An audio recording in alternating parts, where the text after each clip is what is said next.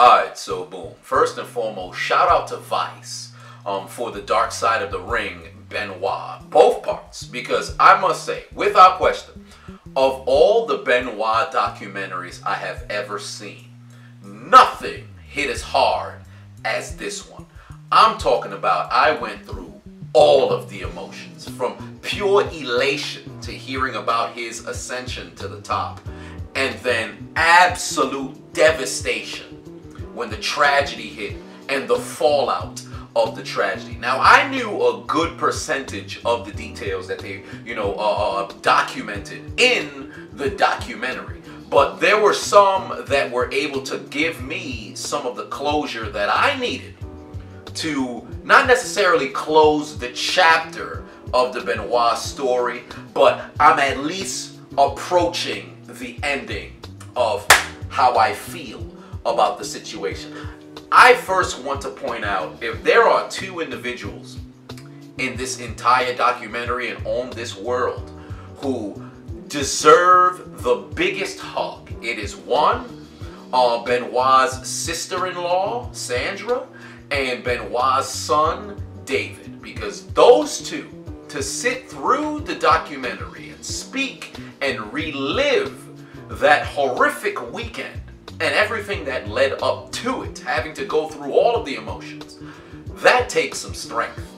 So I just want to send out my most sincerest condolences for the losses that you guys had to deal with. But more importantly, I wanted to give you guys the biggest hug. If I can't give it to you physically, so virtually, get up in here. The biggest hug for the strength that you guys displayed through this documentary. And you can see the shirt that I'm wearing. It's well documented up until this point. Benoit is my favorite wrestler of all time. Now, you have your Undertakers, you have your Shawn Michaels, you have your Steve Austins, you have The Rock, Triple H, Ric Flair, all of the Four Horsemen, Kane, all of these guys who are out there.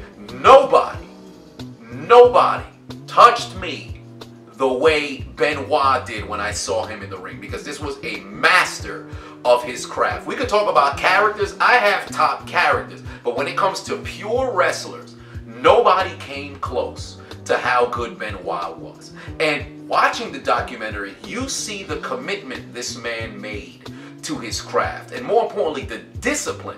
Chris Jericho touched on a situation where I believe they were in Japan. Correct me if I'm wrong in the comments. And there was, I believe, a maneuver that was done wrong. Now, it's not as if this match was on TV, as if this match was on pay-per-view. It's just a regular match between the two of them in front of whatever audience they happen to be in front of. Benoit messed up on a certain maneuver. Most wrestlers and most professionals, let's just be honest, in all aspects of professions, would have just said, you know what, I messed up, cool, I'll get it back the next time. Benoit did 500 squats in an effort to discipline himself. I see my conduit with that because, as I said to kick off the year, I was going to have 5 tasks that I had to accomplish throughout the day. If I do not accomplish them, I got to do push-ups, because there has to be some form of self-discipline. This is somebody who dedicated his entire life to perfecting his craft. The downside of that was the dedication that he put towards perfecting his craft and the willingness to do whatever it took to perfect it ultimately became his downfall, as they also touched on the detriment of the flying headbutt and what it does to your body. Harley Race invented it. This man has back issues up until his death. I believe he died last year, if I'm not mistaken. Then he passed it on to the Dynamite Kid. He told the Dynamite Kid, hey man, don't do this maneuver. It's gonna mess you up. Dynamite Kid said, word? And then now, he's in a wheelchair. Dynamite Kid went over and told Benoit, hey man, it's not a good move to do. I should have listened to Harley Race. Don't go out there and do the diamond headbutt. Benoit said, word? And now he's in the upper room, okay? But you saw somebody who wanted to go out there and put on the best performance possible, and then ultimately became his downfall. I want to point out a few things in the documentary that really caught my attention. Chris Nowitzki, who used to be a wrestler in the WWE, turned, doctor, preferably in the brain, or I should say specifically a brain doctor, neurologist, neurosurgeon, whatever they call it. Somebody let me know in the comment section. But he recalls sitting down with Benoit 6 months prior to the tragedy, where Benoit called him over and said, hey, I heard you were writing a book on concussions.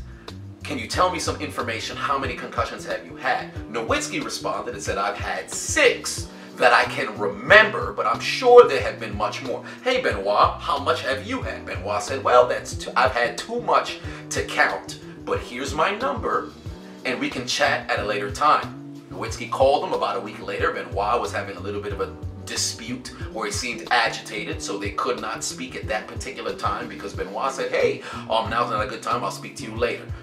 We haven't found out, at least Nowitzki didn't touch on it in the documentary, whether they spoke ever again, but it's to be assumed they did not. One has to wonder what Benoit's concern was here. If you were to connect the dots and you sit down and you reach out to somebody who does your same profession and now specializes in a field that you happen to have issues with, one would say Benoit was concerned, and I would say the same. So this is somebody who understood the reality of his situation. Like, wait a minute, there's an issue here. Let me find out some information about it, but ultimately he could not. So that gives me a check mark in the closer section regarding Benoit's, mentality, because he recognized perhaps something was wrong. Now, what could the catalyst of things being wrong, or I should say, what could the catalyst of him being concerned that something is going wrong being? That could all stem from the death of his best friend, that being Eddie Guerrero. Also, one of my favorite wrestlers growing up. Eddie was beloved by everybody. And him, just like Benoit, 2 individuals, you could not find a single person on the planet who had something negative to say about them. They were revered by not only their peers, by the fans, by damn near everybody. I have yet to hear somebody say, man, Eddie Guerrero is such a douchebag. Never heard it. Up until Benoit died, never heard any sort of words of like Machiavellian intent, okay, unscrupulous actions from Benoit. This about Benoit, I should say. This never happened. But the passing of Eddie did something to Benoit. You heard Vicky Guerrero talk about it, where Nancy called Vicky and said, well, Benoit's crying again. Chris is crying uncontrollably again. That she talked about there was times in which after Eddie's death, you saw Benoit go over to Eddie's old house. While Nancy was consoling, Nancy Benoit that is, consoling Vicky Guerrero, Benoit went to Eddie's room, slept on his side of the bed, held his pillow, and cried for hours.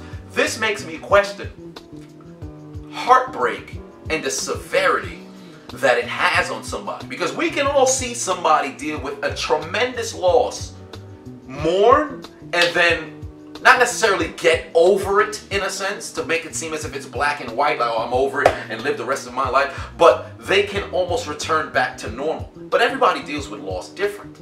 One has to wonder how much Eddie meant to Benoit. You could look at it like this. Some people can say, well, he meant everything.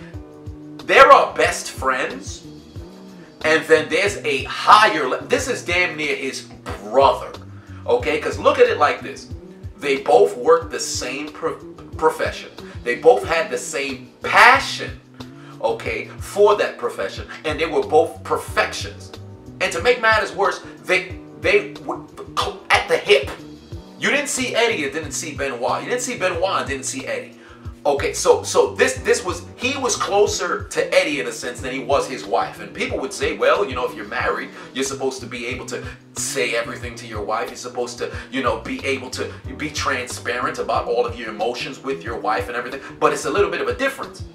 Eddie and Benoit did the exact same thing regarding their profession, so they understood each other. Although Nancy Benoit worked in the industry and was damn good at it, I might add, she wasn't taking those bumps. She wasn't putting on matches. She didn't have the pressure of having to go out there and uphold the prestige of a champion. She didn't have to go out here and put on for thousands and millions of fans the way that Eddie and Benoit did. So they both would understand each other much better than his spouse ever could. And that's not to chastise her. It's just a reality of the situation. So when you look at the fallout of Eddie's death on Benoit, you cannot act as if, well, he wasn't somebody who was not mentally in the right state. And with, at the time, regarding CTE, it wasn't taken as seriously as now. It's not as if when somebody had a concussion, you know, they were rushing you and making sure no more matches, you're not fighting anymore, we're going to make sure you're in the hospital getting the treatment you deserve. Oh no, Chris Jericho talked about it in the documentary. It was taking a chair shot unprotected to the head was like a badge of honor. So if you have a concussion, well, big whoop, we all got concussions. Chavo said something that was very poignant in the documentary as well, saying, hey man, everybody probably got CTE. Just what is the level that all of us have? And it really brings concern because Chavo Guerrero, dealing with the loss of his uncle and Eddie and one of his closest friends in Benoit, one has to wonder what his mental state is. Is he ever going to snap? And he was still wrestling up until, if I'm not mistaken, 2 years ago I remember he was still wrestling. So at what point are we going to get an opportunity to see, not to say his downfall and his tragedy, but what's going on in his mental state? He seems to be fine right now, but you never know whenever things are dealing with the brain.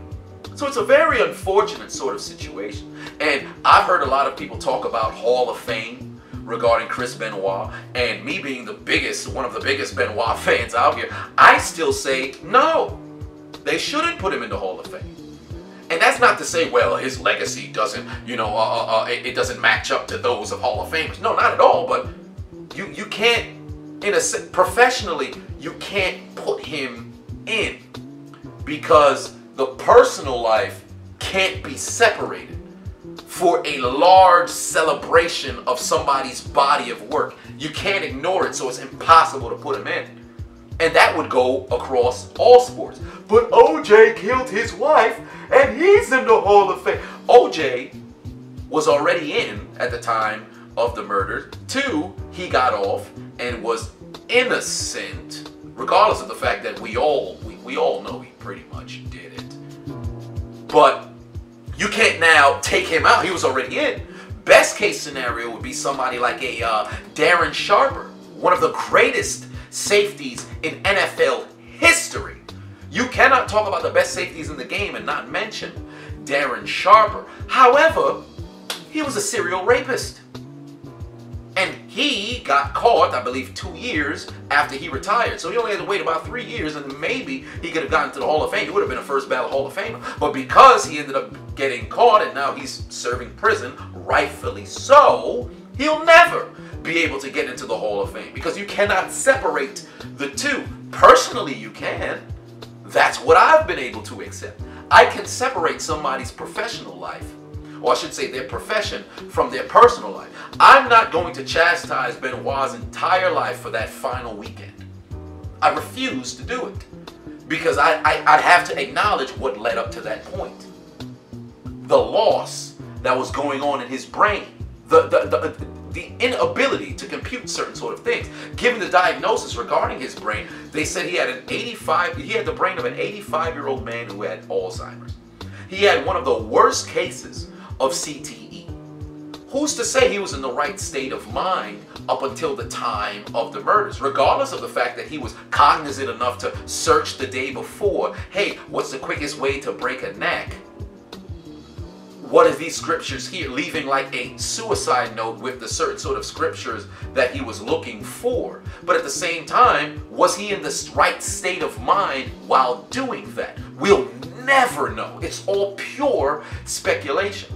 It's like putting together pieces of the puzzle, but the final piece is no longer there. It was swallowed by the person who made the puzzle and now they're dead.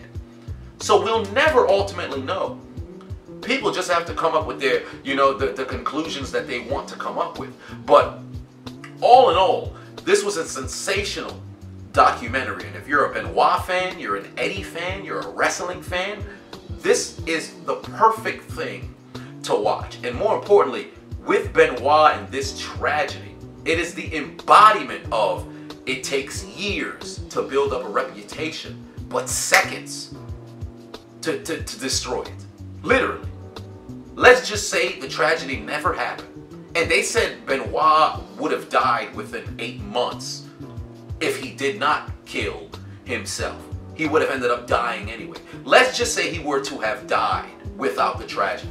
He would have been in the Hall of Fame, regarded as one of the greatest wrestlers of all time. He was by far, in my opinion, by far the best technical wrestler of all time. Sorry Kurt Angle, sorry Chris Jericho, sorry Bret Hart, sorry Daniel Bryan, sorry Dean Malenko, sorry all these guys. Without, in my opinion, Benoit was the best technical wrestler of all time. His legacy would have been completely different. Completely different. But unfortunately, that's not the case. And to close out the documentary, they said something regarding him and Eddie, where it was like the two best of friends, now deceased. And when you look back at it, Eddie is revered, uplifted, honored, and world-renowned as one of the greatest of all time, and constantly acknowledged. Benoit, who wanted nothing more than the respect of his peers, is now erased, never to be talked about, considered like the child of Satan. You can't even mention this man. And if he knew this would be his fate, it would have tore him apart. So that really makes me want, like, there's no way he would not have known this would have ended up being the fallout of his actions. Maybe I'm tripping, but Jericho said it best. Benoit fought his entire life for this profession, and that weekend, that tragedy, nearly destroyed what he loved so dearly. It was truly a magnificent documentary. You guys got to go and check it out. I've never been touched and moved emotionally by a documentary about Benoit like this one. Definitely worth watching. All of the kudos to Vice for putting this together. And it was magnificent from start to finish. It's only 2 parts, about 42 minutes a piece. So if you got yourself an hour and a half with a little bit more time to kill, I would definitely say go and watch that. Although I wouldn't say kill is the best operative word here. But of course, it's definitely worth watching. Oh, and P.S. I remember Paul Heyman had an interview with Inside the Ropes a few years back, and I remember somebody had screamed out Benoit, or you know, something regarding Benoit, and he ended up saying fuck Benoit because only one person had to die in that house. He could have just killed himself, spared Nancy, spared Daniel, and everything else would have been fine. Which, in a sense, he is correct. Not even in a sense. He's absolutely right. Because Nancy did not have to die. Daniel did not have to die. Benoit could have killed himself and they would have been able to live the rest of their lives. Not to say that they would have been happy. Not at all. That's an extremely traumatic experience. It's kind of hard to carry on. Go on and ask the remaining member of the Von Erichs. But it goes back to the question I asked earlier regarding what was his mental state. Was it, oh, I feel as if I cannot live without these people? What his mind was already made up? All of these sort of questions that we'll never have the answer to. That is what makes the action so unforgivable. Because had he just killed himself, everybody would have been able to say, you know what? Given the situation, the devastation that he had to deal with, given all of the problems that this brother had, if he took himself out, you know what? I forgive him for killing himself. But then the loss and the murder of his son and wife is what makes this so egregious. And that's what, you know, makes people unable to stomach the thought of any sort of praise going in his direction. Rightfully so. But again, for me, it all comes down to the mental state. Not to say if somebody were to break into my house and kill my entire family, but they were suffering from mental issues, I'm supposed to just say, well, you know, they had a mental problem, so I guess I could forgive them. It takes time to get over sort of, you know, situations like that. And hell, even if you don't forgive, that's your own prerogative. You should not be chastised for that at all. People who are upset at Benoit, rightfully so. People who forgive him, rightfully so. But what we shouldn't do is battle each other for the opinion of what happened, especially as long as it's not an ignorant one, like, oh, who cares if he killed people, he's still the GOAT. No, don't do that. Don't do that. But if we can have a conversation, truly have some dialogue about the situation, I would like to hear what your thoughts on the Benoit tragedy is, and how do you feel about him and the legacy now, given that it's been approaching 13 years since it's transpired. How much do you think he was going through, and what could have possibly been going through his mind? And although it's an extremely touchy situation, if any of you guys have, you know, dealt with suicide in your family or with your friends or things of that nature, and trying to piece stuff together to try to understand what led to this point, you can provide some insight, and we can truly have a dialogue about this situation, because I feel as if it's a very healthy conversation to have, regardless of how many demons it brings back up, because people need to be able to talk about things like this. Because this is stuff that is unseen. What's going on in the head, it's unseen until the actions that are done, you know, physically.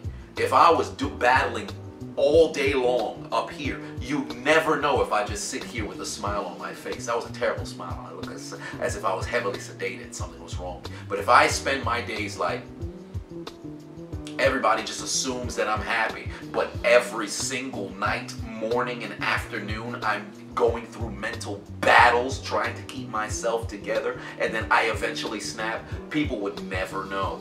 So these are conversations we have to be able to have and let out, you know, whatever sort of issues that we got up here. If Benoit had somebody who he can confide in and talk to and get all of those emotions out, perhaps this could have been avoided. At the same time, with CTE, there's no sort of, you know, there's no blueprint, nor, you know, things written in paper to where you know what somebody's going to do. He was pretty much patient zero, in a sense, regarding CTE on such a national sort of scale, to where it became the center of conversation. And we've seen multiple different cases where people were dealing with brain damage, and they either killed themselves or maybe killed somebody else. But with Benoit, it was so, you know, publicized out there. He was almost like the first one. He changed the wellness policy for WWE and really wrestling across the board. So maybe with his the silver lining, in a sense, would be the change in how people approach brain injury. Although they changed the wellness policy in WWE after Eddie's death, after the death of Benoit, across the deck in everything, things changed. So with every tragedy, there has to be at least a silver lining somewhere. You have to find it. For me, perhaps that's what it was. There had to be one. Unfortunately, it was him. But that's my thoughts on it. Let me know in the comment section what you guys thought of the documentary. If you haven't seen it, I'll link in the description below. Also, as a tag pin on the pinned comment, I'll put both part 1 and 2. Go and check that out. Come back here. Let's have a conversation in the comment section. When I'm not treating after my pops, he's actually taking a nap right now. When I'm not treating after him, I'll get and hop into the comments and we can discuss. But yeah, let me know your thoughts on Chris Benoit. And last but not least, just want to say condolences once again to David Benoit and Sandra, who's his aunt. I cannot, her last name is something with a T. I cannot pronounce it. But rest in peace to Chris Benoit. Rest in peace to Nancy Benoit. Rest in peace to Daniel Benoit. And also rest in peace to Eddie Guerrero. And I'd be remiss if I said Chris Benoit and I did not say Eddie Guerrero. And all individuals affected by this tragedy.